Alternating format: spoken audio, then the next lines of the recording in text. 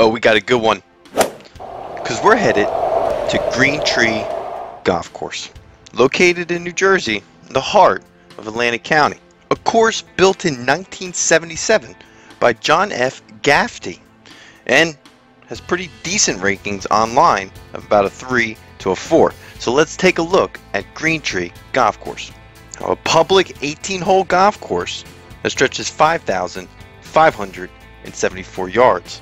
And the course really starts off with a fun par 4 that has a dogleg right and has some water and bunkers and heavy forests to look at. This course keeps in mind both amateurs and skilled golfers of all handicaps and has a slope of 112 and a ranking of 67.2. This is an absolute fun 18-hole golf course. And no, it doesn't stretch 6,000 yards. It does have a unique par 6 on its number 3rd hole that we'll take a look at in just a second.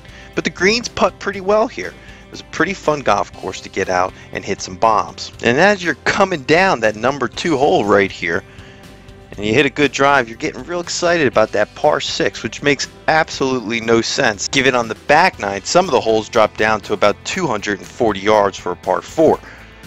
I'm not sure what Green Tree, it doesn't take long digging into it or even swinging into it. You shortly realize that this is an Atlantic County government golf course. And there's absolutely no rules when it comes to government golf. One thing I do give them is that par 6 is listed as the most challenging hole on the course. And it really wasn't. As long as you put a decent drive down on the right hand side and then kind of go after it with the fairway wood, there's not much left on this par 5. It's only 676 yards from the back tees, and then it goes up to the red tees about 455, but that's where the water was.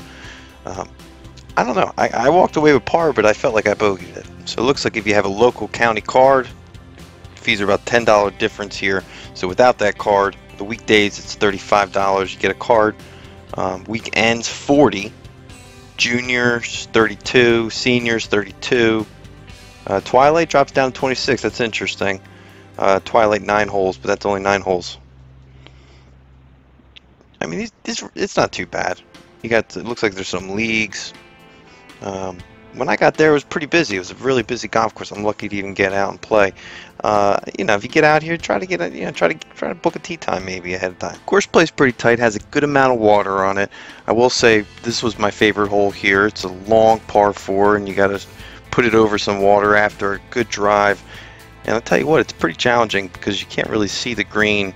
I didn't get good footage of it, but this is my favorite. But it's a dangerous hole. You got to ring a bell. And when I was hitting right there, someone hit a ball, almost hit me. And you got to ring that bell and just kind of move on to the next hole. But there's the green, kind of, you know, a pretty challenging shot if you get one on to walk away with par. That, in my opinion, is the hardest hole on this golf course, not that par 6. That's going to do it for this video. We don't know where we're going to play next, but make sure you subscribe and keep a lookout for more videos to come. This is World Twilight Golfer.